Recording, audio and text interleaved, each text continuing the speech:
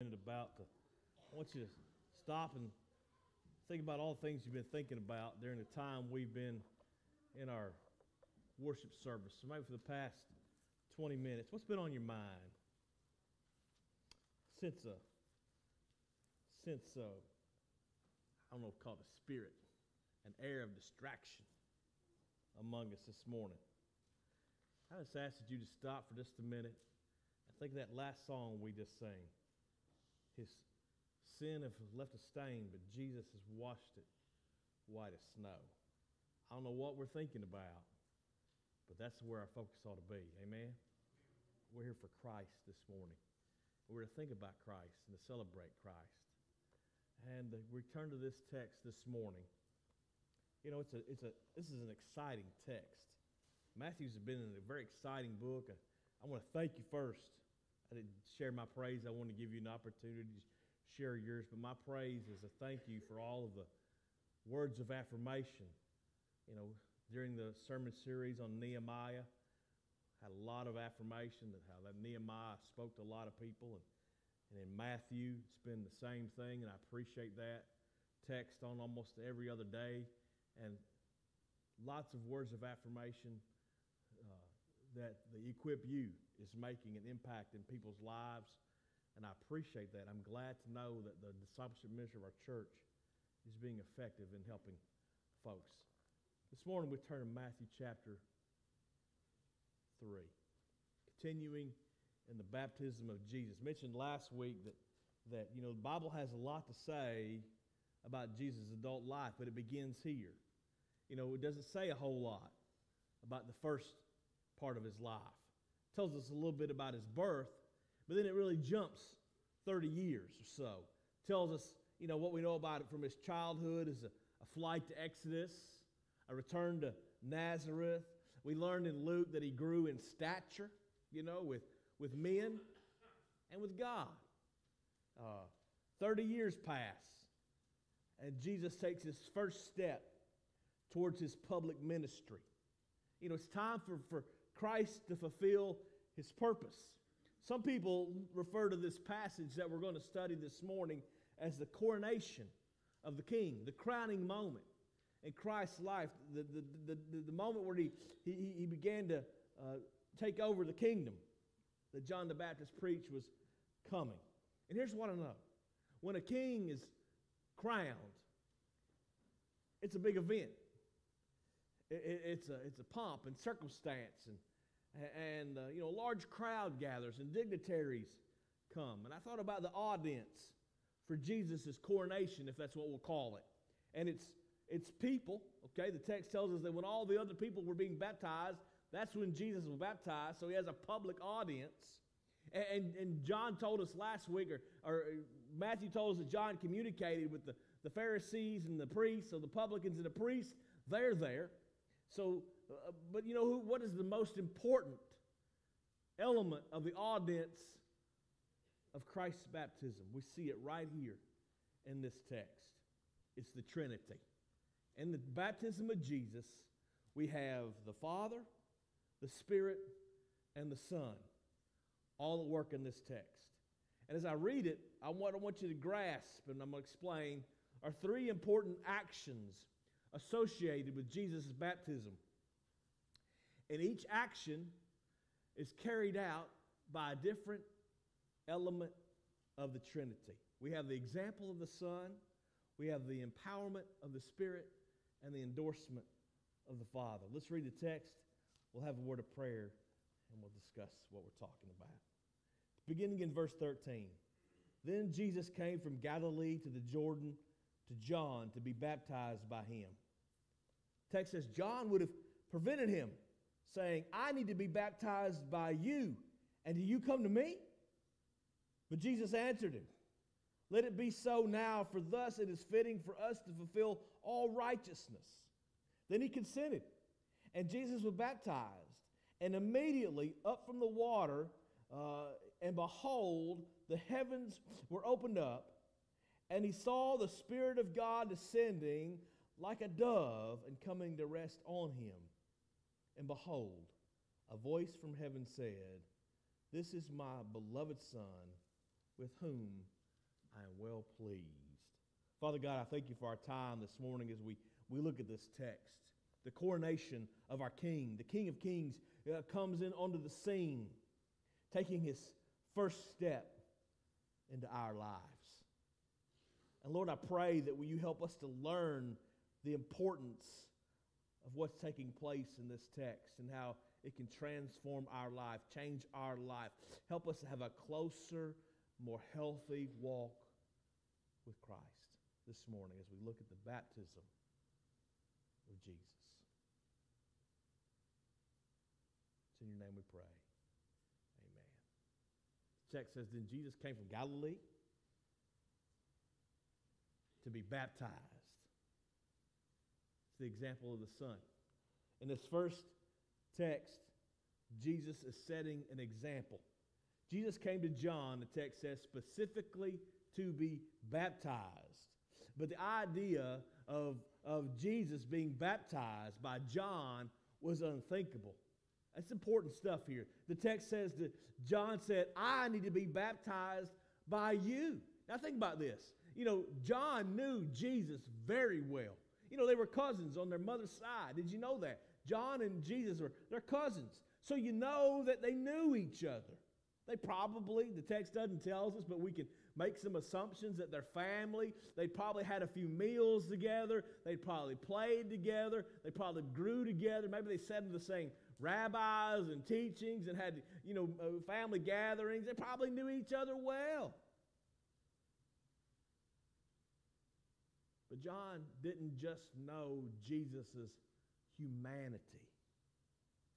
He knew him as the Savior. He knew his divine identity. John 1:29, it says that when John saw Jesus coming toward the water, he said, behold, the Lamb of God who takes away the sins of the world. He said, this is the one I've been telling you about. Now, here's the deal. John knew that why he was baptizing, right? He was baptizing repentant sinners. And so he knew that it was totally inappropriate for Jesus to come and be baptized. So he tried to prevent him. Jesus is sinless. There's no reason for Jesus to be baptized, a repentant sinner's baptism. And the text says he tried to prevent it. And I want you to understand when it says that he tried to prevent it, he's just not saying, nah, let's not do this. This is an emphatic expression. It's written in the imperfect tense. This is an energetic action. He's trying to, no, Jesus, this is not the way it's supposed to happen. We can't do it this way. This is wrong. It reminds me, maybe I've told you a story about my Wade, when we were trying to discipline Wade, and when he's a little kid, he wanted to have conversations. He said, no, Daddy, wait a minute, Daddy, wait a minute, no, Daddy. Very energetic. And this is exactly what John is saying to Jesus. This is not a casual conversation. John recognized something about Jesus before the rest of the world did. Jesus was sinless. There was absolutely no reason for Jesus to be baptized in a repentant sinner's baptism. He's sinless. So this begs the question for me, why did a sinless king need to be or want to be baptized? I thought about that this week. And the first conclusion I come to is above every other reason, Jesus' baptism by John was God's perfect plan. And while I'll explain the best I can to you this morning why John had to baptize Jesus and Jesus needed to be baptized, if you don't grasp that, realize first of all that it's God's perfect plan. Jesus was baptized by John because that's what the Father wanted John to do and Jesus to experience. We don't always understand God's plan, but it's always perfect. Talk to folks all the time, man, on a weekly basis, are struggling with life circumstance. I mean, I talk to people who I know Christ, and they're prayer warriors, and they're Bible readers, and they're God's will seekers, and they're doing the best they can, and they're following Christ, and they're living for Christ, and circumstances of life aren't always panning out the way they thought they would. I thought this is what God wanted me to do. I thought that's what God wanted me to do, and I tried to do it, and things aren't working out. I don't understand. But sometimes all I can tell them is that we just don't always understand God's perfect plan. But here's the deal. John's out here in the middle of the water, hands up probably, maybe even pushing Jesus away. No, Jesus, I need to baptize you. You're divine. You're the Lamb of God. You need to baptize me. No, no, no, no. That's the way I read the text. And then Jesus says, wait a minute, John. This has to be done for us to fulfill all righteousness. This has to be done to carry out God's perfect plan. And in that moment, John stops the struggle. If that's what you say, Christ. If that's what you say, Jesus. Maybe, I doubt it, maybe he said, I hear you, cuz. You know, we'll do it your way. We'll do it your way. Here's what I know. John didn't understand the plan, and he resisted. But he kept listening to the divine.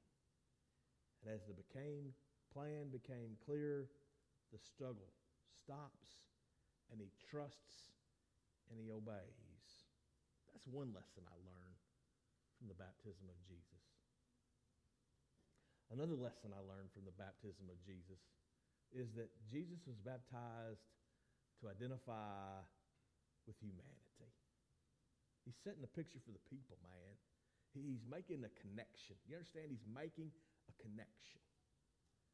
Jesus came, according to Isaiah 53:12, to be numbered with the transgressors, to be counted among the sinners. That's what that means. You know what I'm saying? To identify with humanity. The first step in his public ministry was an act, you get this, that would help all of humanity identify with him. He's doing the very thing that he wants people who will come to follow him to do. He's making a picture. He doesn't have sin to repent of, but he's making a picture. He's affirming a repentant sinner's baptism. And he who knew no sin took his place among those who knew no righteousness. And he went into the water and demonstrated a repentant sinner's, a believer's, we call it a believer's baptism. Here's what I know, man. Jesus was a friend of sinners.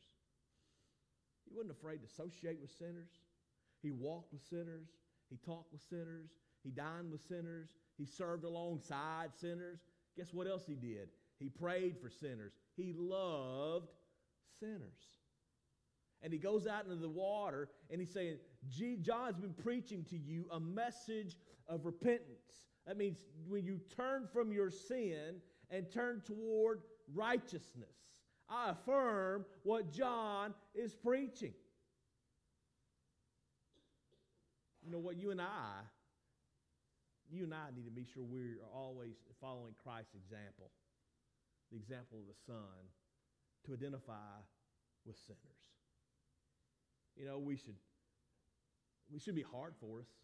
We are sinners, right? And so as sinners, we shouldn't judge other sinners. We should love sinners. Set the example for sinners. Not ostracize sinners, but welcome sinners. Not welcome sin. We shouldn't welcome sin in our life any more than we welcome sin in others' lives. We shouldn't welcome it in others' lives any more than we welcome it in our lives.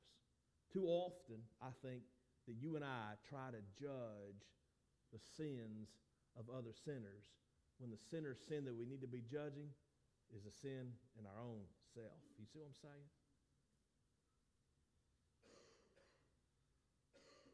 So Jesus sets the example by identifying with sinners. One of the greatest verses in all of Scripture.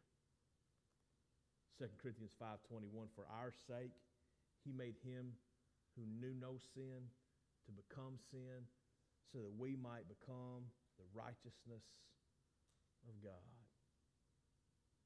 He identified with sinners. He also set an example to follow for believers. This, baptism is not something that is man-made. It's something that God commanded, something that he calls every Christ follower to do, and something he's told you and I, instructed you and I to do among the nations. And Jesus sets the stage for baptism at the beginning of his ministry. When he was baptized by John in the Jordan, he was not only demonstrated the practice of baptism, the affirmation, but the method. The method. You know, and that's one of the things that as Southern Baptists that we build our doctrine around is believers' baptism by immersion. And here's exactly why. Maybe you ever wondered, maybe you've heard about pouring and sprinkling and baptism of infants and all the other things that happen in other churches, and say, why do we do it different? Because of Jesus' example. Jesus went to John because he was baptizing repentant. Get that? Repentant sinners.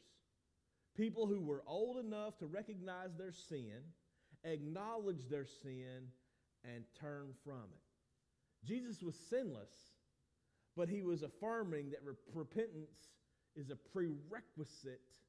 You understand what I'm saying? Repentance comes before baptism. Now we know the method because the Greek word itself, baptizo, literally means to dip or submerge, submerse into. And Jesus wasn't sprinkled at the Jordan. John didn't take a little water up out of the Jordan in a bowl and pour it over his head. Jesus was submerged into the water at the Jordan. That's why we practice baptism. Now I want you to think about something here for just a minute. There's an order to this. First you repent of your sin, then you accept Christ of your sin, and then you follow Christ because he went to the Jordan first. You follow Christ in believers' baptism. Now here's what I know. A lot of people kind of get things out of order. They'll get baptized, and then as a child or sometime in life, and then they'll make a decision. You know what? I don't believe I was really saved when I made the decision to be baptized. I need to ask Christ into my life. This text just reminds us that there's an order. First you repent, then you believe, and then you're baptized. Baptism isn't salvific. It doesn't save you. It's not something you have to do repeatedly. You do it one time. Now think about this. First we have the example of the Son. Next we have the empowerment of the Holy Spirit. Matthew 3:16.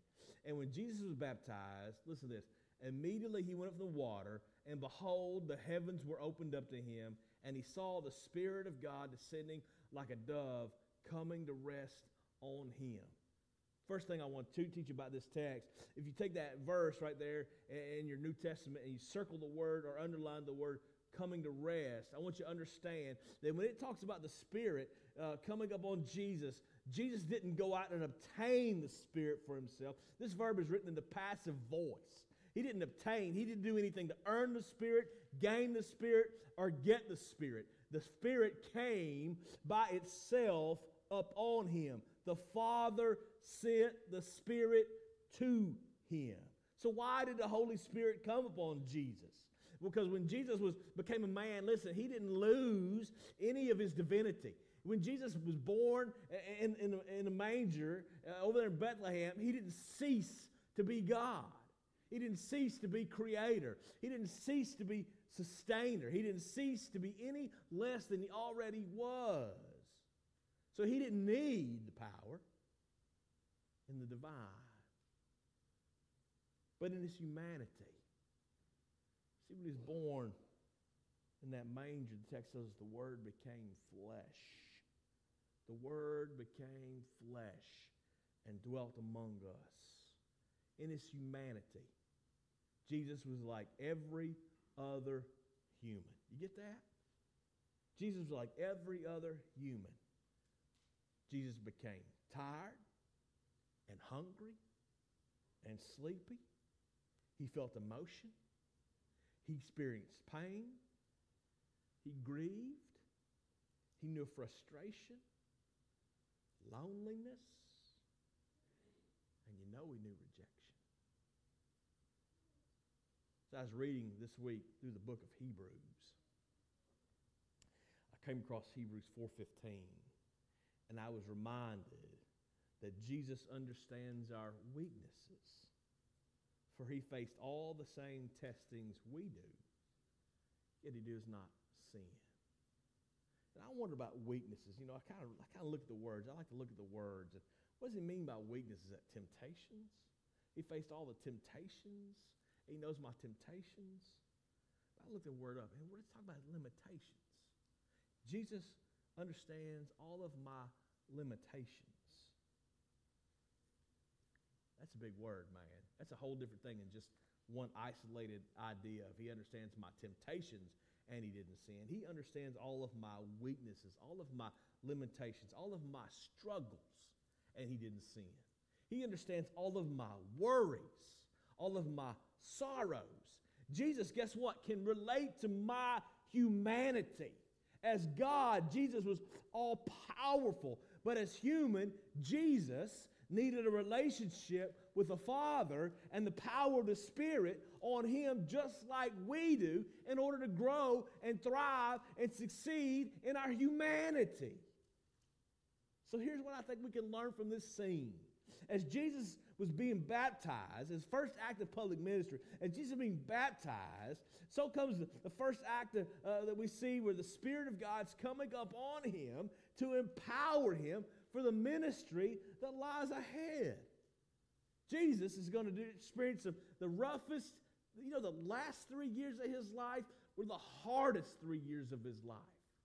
He never experienced more rejection, more pain, more struggle, probably no more frustration, than he did the last 3 years of his life. And he needed the power of the Spirit on him. I see this reminder that we need the power of the Spirit on our life. My worry is, my concern is that sometimes we work so hard getting cleaned up on the outside, you know what I'm saying, making ourselves look like we're believers and try to convince everybody else we're believers, but inside, we're powerless. We look good out here, but we're messed up in here. You see what I'm saying?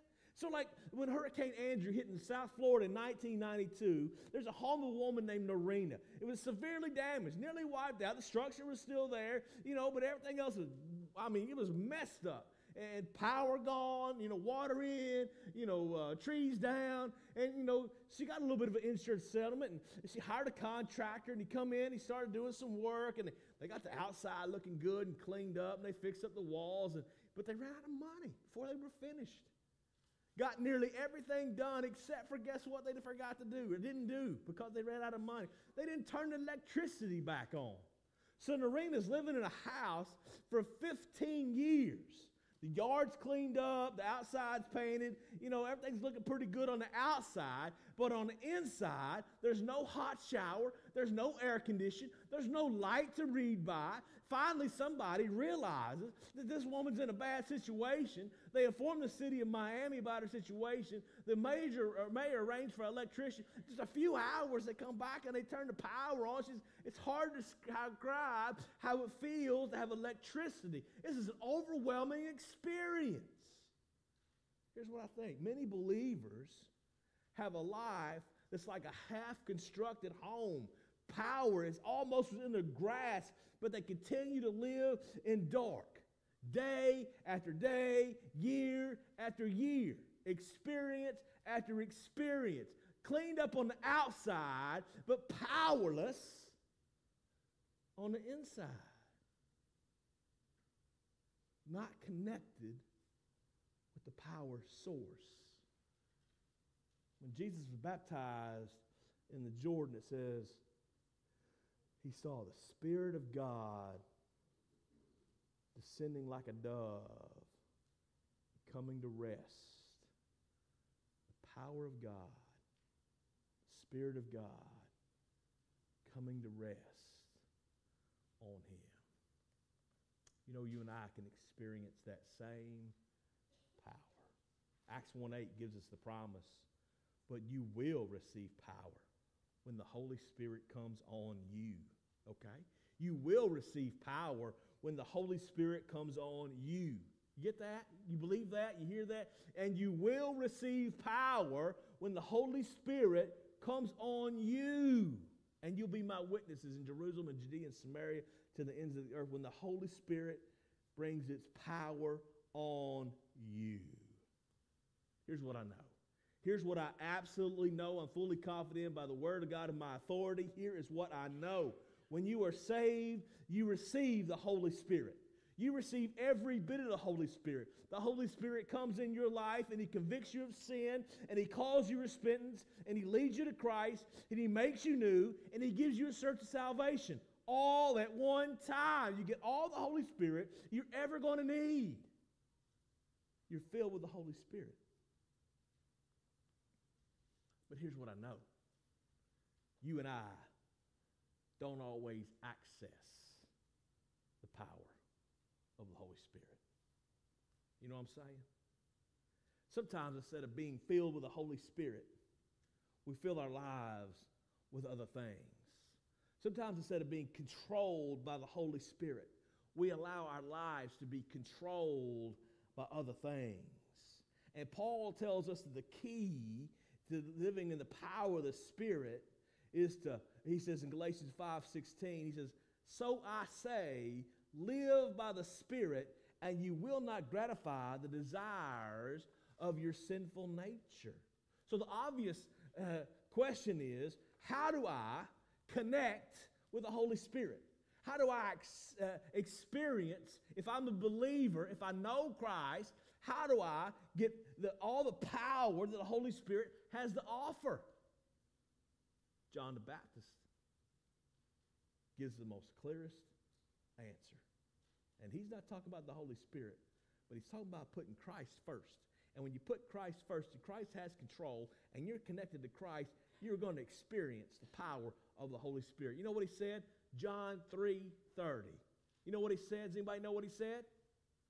He said, he must increase, and I must decrease. Not just one time. You look at language of text. Not just one time, but it's ongoing. I have to continually decrease. I have to continually to make myself less in order to make Christ more in my life. Read to you something from D.L. Moody. He said, I firmly believe that the moment our hearts are emptied of pride and selfishness and ambition and self-seeking and everything that is contrary to God's law, the Holy Ghost will come and fill every corner of our hearts. He says this, but if we're full of pride and conceit and ambition and self-seeking and pleasure and the world, there's no room for the Spirit of God. And I believe many a man is praying to God to fill him when he is full already with something else. How many of this morning would like to experience the empowerment of the Holy Spirit on your life? He must increase. We, you, I must decrease. Connected with the Spirit. We have the example of the Son. We have the empowerment of the Holy Spirit. And finally, we have the endorsement of the Father. Matthew 3:17, he said, and behold, a voice from heaven said, this is my beloved Son, with whom I am well pleased. You know that voice is? That's the voice of the Father. Compared with Mark and Luke, Matthew's account presents something the others don't. Unique to Matthew's account is the Father's endorsement of the Son. It's the voice of the Father, of the one who is being baptized. He says, I am well pleased. You need to understand something. I'm going to read a few verses to you. Maybe make some quick notes. I'm going to read them quick. I'm looking at the clock. I'm going to read them quick. I want you to understand something. When Jesus took that first step into the river, he was taking his first step towards the cross. For Jesus Christ, this was the beginning of the end. It was him coming to fulfill the primary reason he came down from heaven to do, to save sinners. Think about Matthew 20:28, Mark 10:45. For the Son of Man came not to serve, but to serve, and to give his life as a ransom for many. He's taking the first step towards the purpose that he came. Luke 5:31 and 32, and Jesus answered them, those who are well have no need of a physician, but those who are sick. I have not come to call the righteous, but sinners to repentance. Of course, you know John 3:16, for God so loved the world, he gave his one and only Son, that whoever believes in him would not perish, but have everlasting life. Hebrews 9:11 and 12, but when Christ appeared as a high priest of the good things that have come, through the greater and more perfect tent, not made with hands, that is not of this creation, he entered once for all in the holy places by means of blood, not by the means of blood of goats and calves, but by the means of his own blood, thus securing an eternal redemption. One of my favorite verses in all of the New Testament, 1 Peter 2:24, he himself bore our sins in his body on the tree, so that we might die to sin and live to righteousness. By his wounds you are healed. He came to be the sacrifice, the payment for the sins of humanity. If you're familiar with the Old Testament